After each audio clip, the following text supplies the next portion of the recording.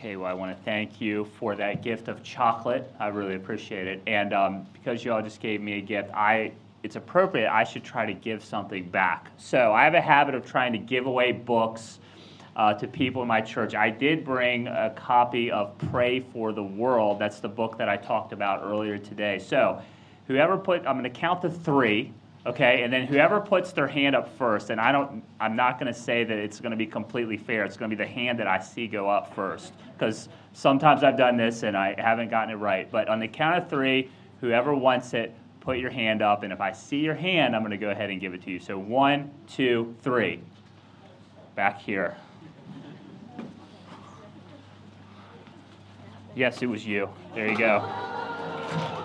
Again, I don't claim it's completely fair, but she was the one that caught my eye first. So anyway, you can get it on Amazon for all those who didn't get the copy. So anyway, thank you so much. Again, it's great to be here.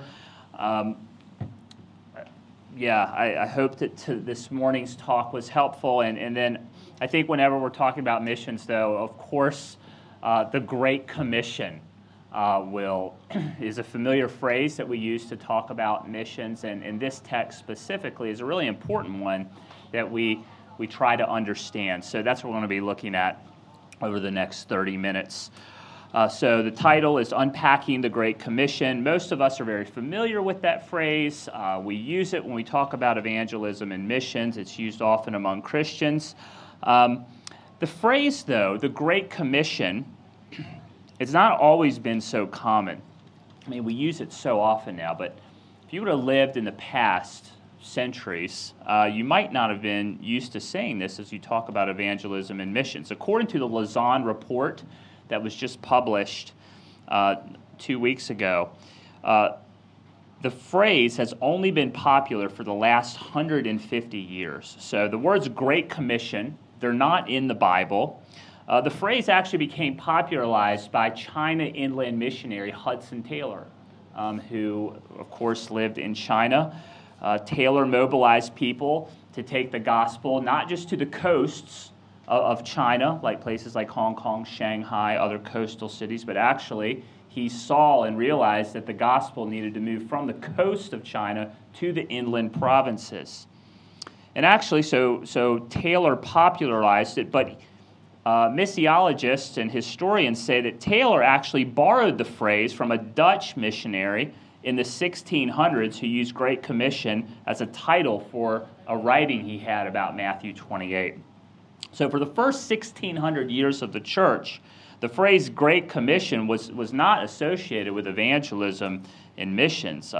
Matthew 28 wouldn't have naturally come to mind when you talk about trying to share the gospel. Matthew 28 was used for an entirely different purpose.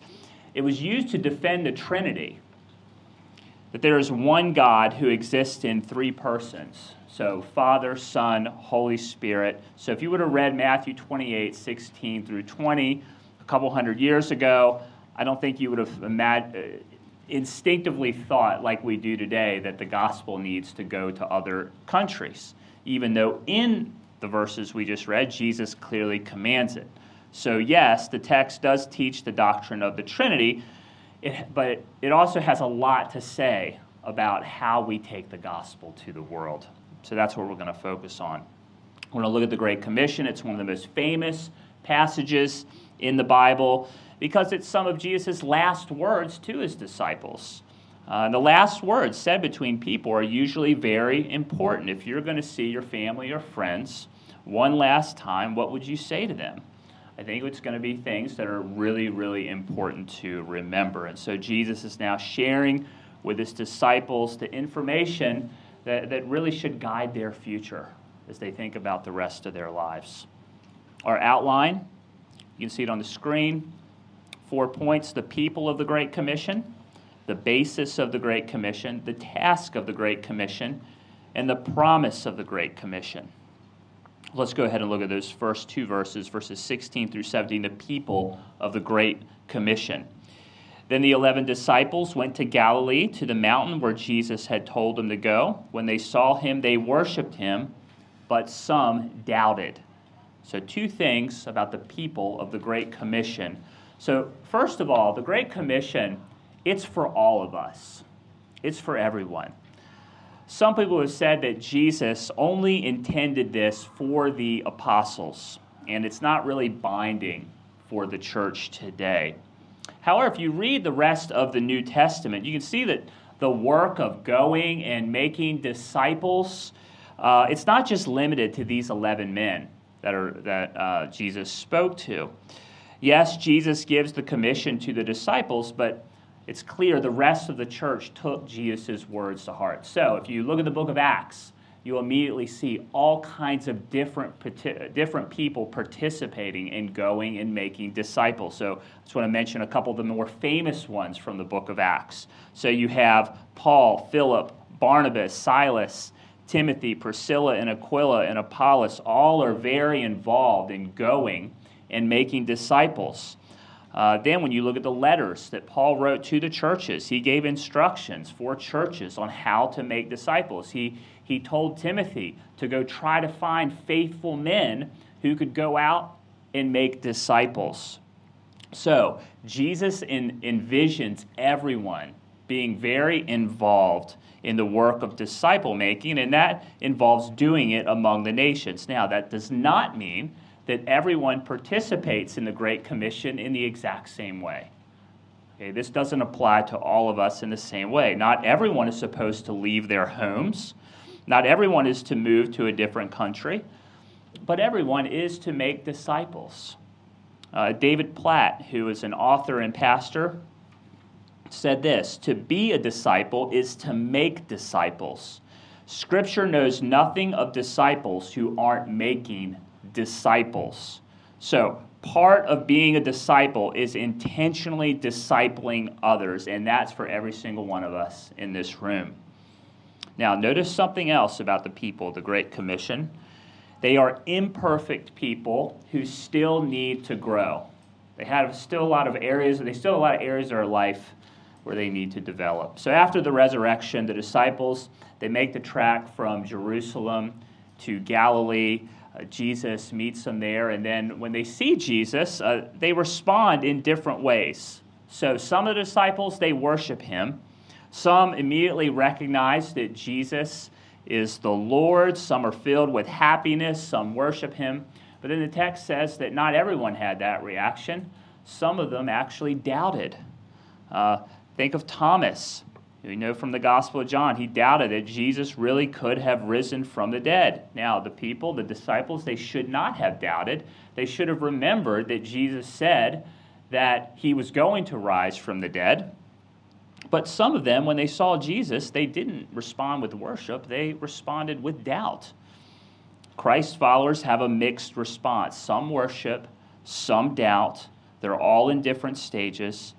And that the people that Jesus gave the Great Commission to, they didn't grasp the big picture initially. They didn't understand that Jesus was supposed to rise from the dead. They didn't understand that the gospel is for all peoples. It was a process for them to get it. They still needed to grow, but the fact that they still need to grow didn't keep Jesus from giving them a command to go. All right, so Jesus gives the Great Commission to people who still don't fully understand everything. They don't have it all together, and I think that fact should really encourage us as we think about our role in obeying the Great Commission.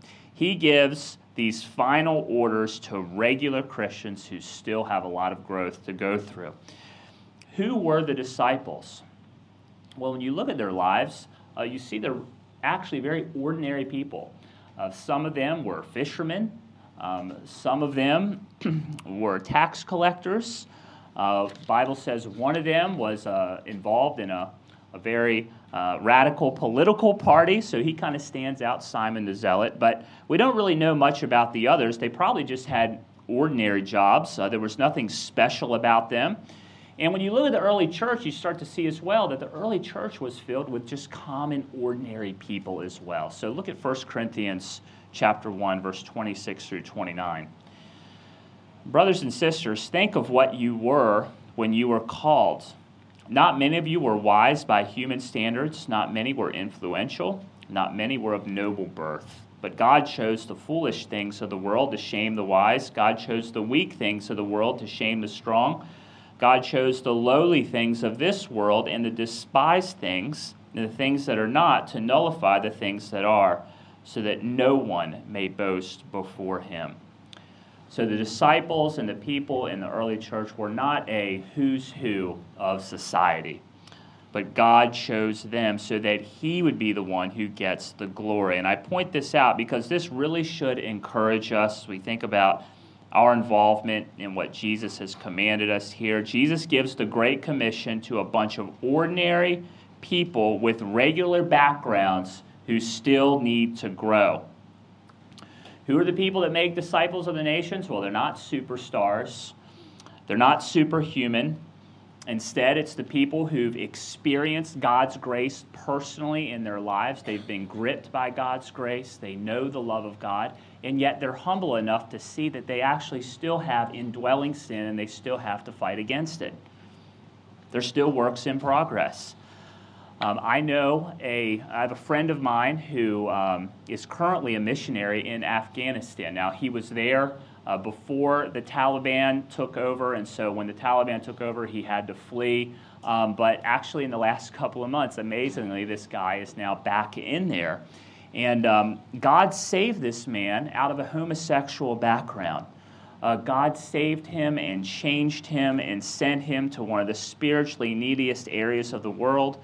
Does he still struggle with same-sex attraction at times? Yes. But he is faithfully following Jesus, and he sought to glorify God among the nations while he's still working on his own spiritual growth. I remember meeting another Chinese friend when we lived in Beijing. This man was from a poor background. He was from southern China. He came to Beijing for work, and he struggled with depression. He got involved with a really solid local church in Beijing, and he was really growing. He sought counsel for helping him with the areas of life that still needed to be addressed, and he just kept persevering, dealing with his own sin. And yet, just a couple of years ago, he's now married, he has a child, his family, they left Beijing and are now serving the Lord as missionaries in a very Islamic country in the Middle East. So I think just thinking about who God has used can really encourage us. Brothers and sisters, these are the people who make disciples of the nations. They're just ordinary Christians who are gripped with a passion for God's glory and have personally experienced the love of God in their lives. Don't think that you could never make disciples here or somewhere else because you're still working on some things in your life. Now, to be clear, yes, you have to be theologically equipped. Yes, you need to be growing in your faith. Yes, you need to be fighting against your sin. But God's plan for the nations only happens through incomplete people. It doesn't happen with anyone else. And Jesus tells us why imperfect people can go in the next verse. Let's look at point 2, the basis for the Great Commission. It's given in verse 18. Then Jesus came to them and said, "All authority in heaven and on earth has been given to me." So Jesus has authority over the whole world, over the whole universe. He has authority over the things we can see. He has authority over the things that we can't see. And that should encourage us when we think about evangelism and missions. We cannot change people's hearts. That's not our ability to do that, but God can, because Jesus has authority to make that happen. Other religious leaders, they will claim to speak with divine authority. They will claim to speak for God, but none of them have authority like Jesus has. Jesus is the only one who has received divine authority from the Father. And his authority is over every square inch of our world. And Jesus has the right to make this claim because he was raised from the dead. Jesus showed his authority in so many ways. You think about the gospel. Jesus healed people. He cast out demons. He perfectly resisted Satan and temptation. I mean, he was unlike anyone else. He was completely sinless. People opposed him, though, and he was murdered. He was crucified, and he was buried. And then on the third day, he rose from the dead. So Jesus has shown that he has authority over death and all things. And God's plan has always been for Jesus to rule the nations and receive worship. And this wasn't just something that Jesus came up with. It wasn't like this is just Jesus' sudden idea to tell the disciples that he has authority. This has been God's plan really from the beginning. We see this in the Old Testament in the book of Daniel. Daniel chapter 7, verses 13 through 14. In my vision at night I looked, and there before me was one like a son of man, coming with the clouds of heaven. He approached the Ancient of Days and was led into his presence. He was given authority, glory, and sovereign power. All nations and peoples of every language worshipped him. His dominion is an everlasting dominion that will not pass away, and his kingdom is one that will never be stopped. So all nations, all languages, all worshiping before him, that's always been God's plan. Jesus has authority so that the nations will worship him. He has authority over every person and every place. There's no heart that's too hardened that can't be changed by Jesus. There's no government too harsh where Christ doesn't rule. Jesus reigns over all. And because of this, really, there shouldn't be any place that's off limits for missions. If Jesus has authority over every single place in the world, there's no place where missions shouldn't happen. There's really no such thing as a closed country. Now, from our perspective, yes, governments can be very hostile. They can not want people there talking about Christ. But the idea of a closed country isn't really found in Scripture. Paul faced opposition. He knew he was going to face opposition anywhere he went, and he kept on going anyway. You don't give up on evangelism. You don't give up on missions because governments don't necessarily want you there. The history of missions, it's filled with story after story of hostility first, but then harvest later. We can make disciples of all the nations because Jesus has authority to make it happen.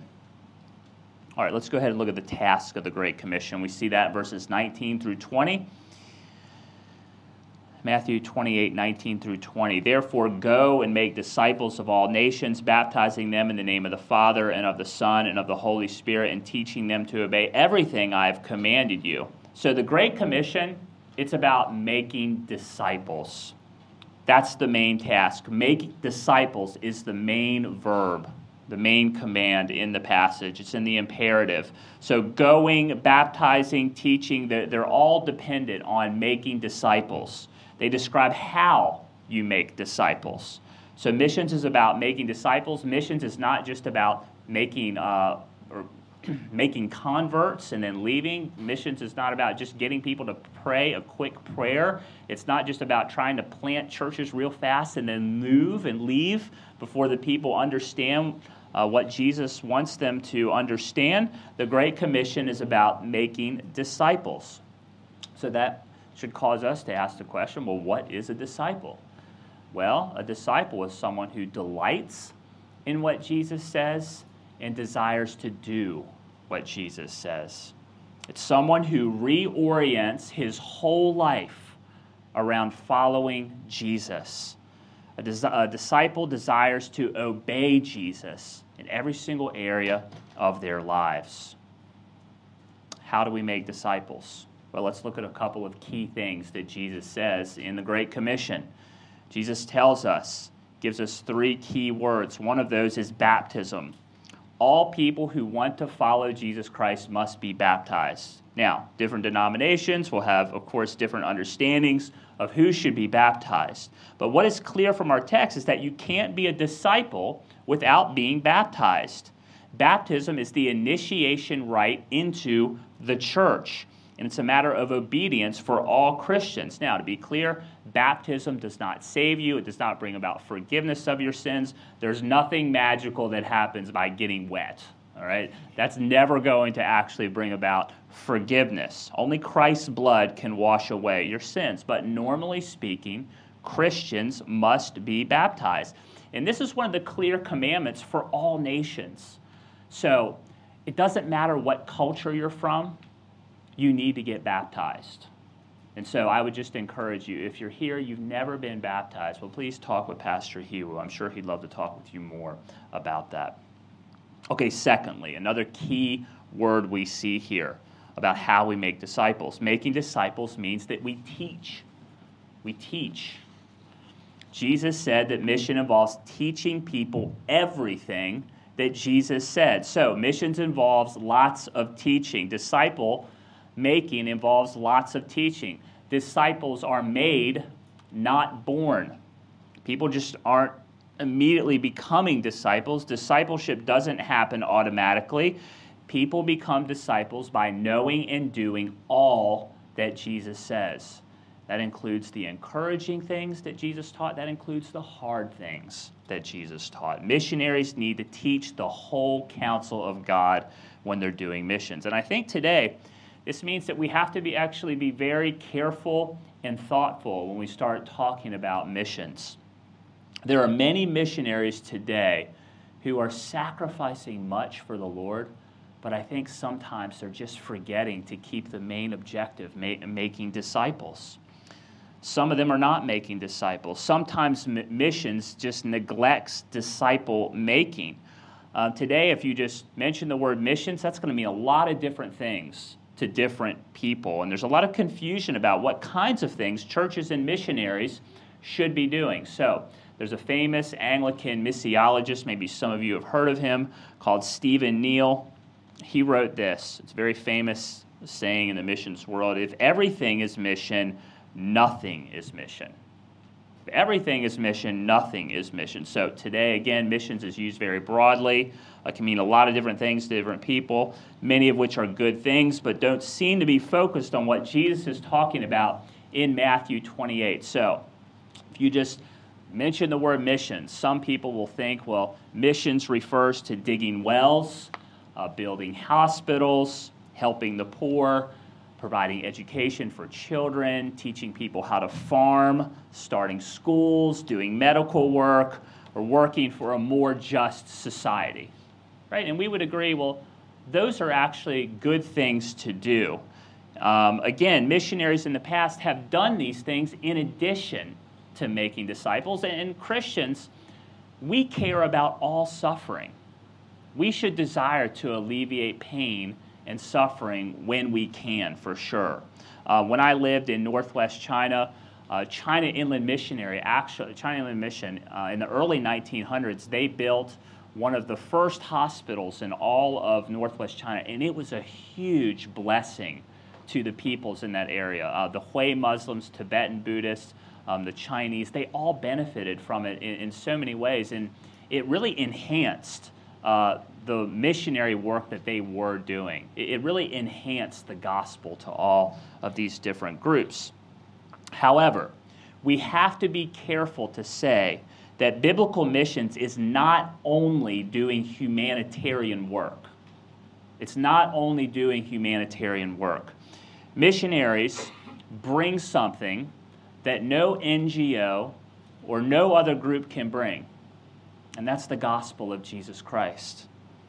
Missions is planting churches among unreached peoples and making disciples by baptizing and teaching them all that Jesus commanded. And if you don't focus on that, what tends to happen is the social work tends to take over and the disciple making stops. And this phenomenon has actually been very observed and documented by a lot of missiologists. Denny Spitters and Matthew Ellison, you can see this quote on the screen. When Everything is Missions, that's the name of their book. Modern missions history shows us this. Whenever the primacy of disciple-making and church planting have been replaced with efforts to eradicate the world's evil systems, diseases, and oppressions, the global disciple-making activities of the church have foundered. And on the flip side, we can observe that the regions of the world that have seen the greatest democratic reforms and social welfare in the last 300 years are those where missionaries focus most on personal conversion through the preaching of the gospel and least on social transformation. So when you look at the book of Acts and you just see what was the Apostle Paul doing, they were focused on evangelism, they were focused on conversion, they were focused on planting churches, focused on teaching them the Word of God. So to be clear, meeting people's physical needs is good, but it must accompany a focus on disciple making.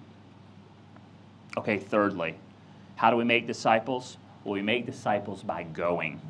We make disciples by going. Go is actually a participle. It corresponds to how we make disciples. We are to make disciples of all nations. So the word nations, what does that word actually mean? Well, most of us, when we read the word nation, we immediately think of a political nation state like Japan, like China, Philippines. But actually the Greek word that's translated nation is ethne, from where we get the English word ethnic. And so what Jesus is referring to something like ethnic groups, racial groups, language groups. Certainly country is part of it. That plays a large part of how we think about our identity. But that's not the only thing that goes into our identity. Race, culture, language, those things all go into shape one's identity. And so when you try to share the gospel, you'll realize that gospel barriers form along ethnic lines. The gospel does not easily cross ethnic groups. And so Jesus is calling us not just to go to countries, but to ethnicities. If we think of the Great Commission only in terms of countries, a lot of ethnic groups are going to get left out. A lot of ethnic groups are going to get left out. So just to flesh it out a bit, missiologists, anthropologists say that there's about 17,000 different ethnic groups today. And of those 17,000, about 10,000 of them would be considered reached for the gospel. Now, as I was saying earlier this morning, just because those 10,000 groups are reached, that does not mean there's not lots of work to do among those people. There's lots of needs for evangelism. There's lots of needs for theological training. There's a need for more healthy churches. But the good news is that those reached areas have evangelical churches that can sustain themselves and reach out to the people around them. That's the condition of about 10,000 of the 17,000 peoples. That leaves about 7,000 ethnic groups where there is no church. We call these groups unreached people groups. There are not many Christians or healthy churches to carry out evangelism to the people around them. Okay, so that's a lot. What does this mean for us? Well, I think in light of this call to go, all of us do need to prayerfully consider how the spiritual needs of the world mesh with who God created us to be. I'm going to bring that map up again from earlier, just to zoomed in. I want us to just look at this area of the world. And then I want you to consider, who has God made you to be? Who are you? What languages do you speak? What education level do you have? What kind of business experience, what kind of business background do you have?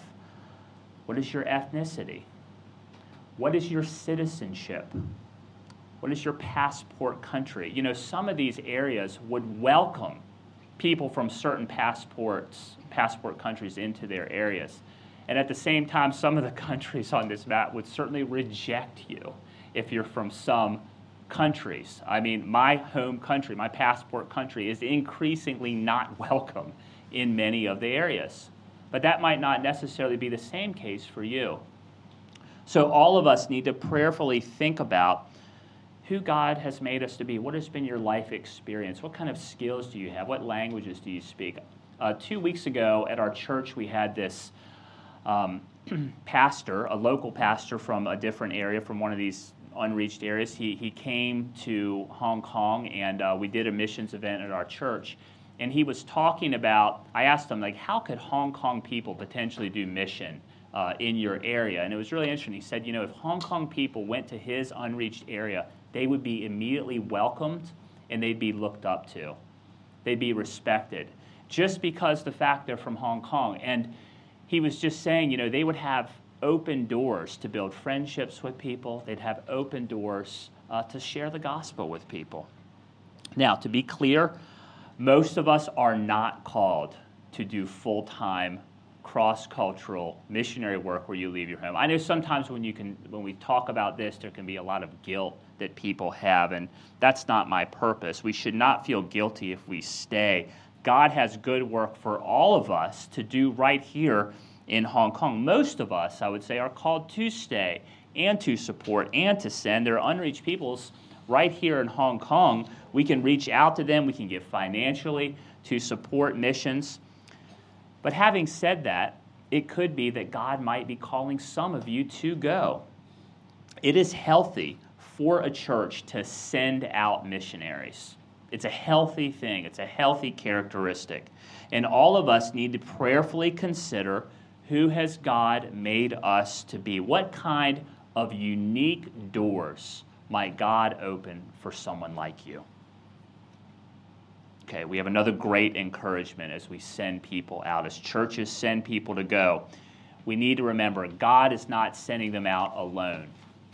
When they go to these areas, they're not going to be alone. Jesus promises them his presence. Look at Matthew 28:20. And surely I am with you always to the very end of the age. So Jesus, he's saying something here that's very, very important for us to remember. He's giving us a precious promise that we must cling to. Jesus will be with us. Jesus came into the world to be with his people. Jesus is Emmanuel. He is God with us. And so Jesus wants his disciples to really have this as an anchor to their souls. He wants them to cling to this promise. Even if they can't see Jesus, Jesus is with them. The Greek text actually says Jesus will be with them all the days. So the word for always actually is all the days in the Greek text. Surely I will be with you all the days, even to the end of the age. Every day, Jesus will be with you. There won't be a day when you're alone. He has all authority over all the nations. He will be with us all the days. There will be trials when you try to take the gospel to the nations. There's going to be ministry situations where you really don't know what to do. You're going to try to share the gospel. There's going to be language barriers. You're not understanding what's really happening. There's going to be all kinds of cultural barriers as well. But even in all of those, Jesus wants us to remember this promise. He will be with us all of the days. Let's pray. Father, we thank you, Lord, that you have spoken to us clearly from the Great Commission. Lord, we thank you to use weak, imperfect people to carry out your work. Lord, we do pray that you'd help all of us to know how we fit into your plan. And Lord, we do pray that you'd guide us so we can be obedient to your word. We pray all this in Jesus' name. Amen.